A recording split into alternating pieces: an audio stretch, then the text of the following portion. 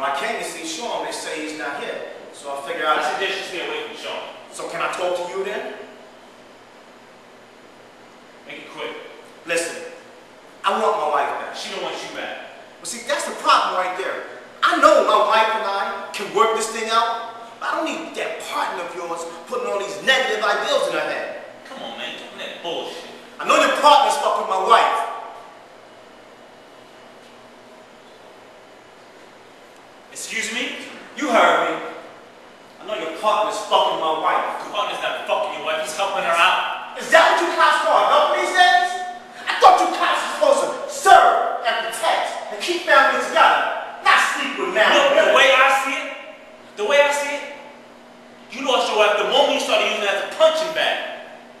She chose on her own to leave your sorry ass. Her leaving you is no one else's fault but your own. Now, if you excuse me, I have work to do. If I can't have a wife, no one else can either. Is that a threat?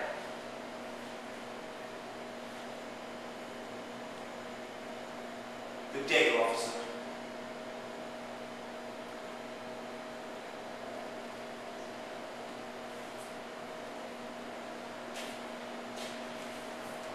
That was good.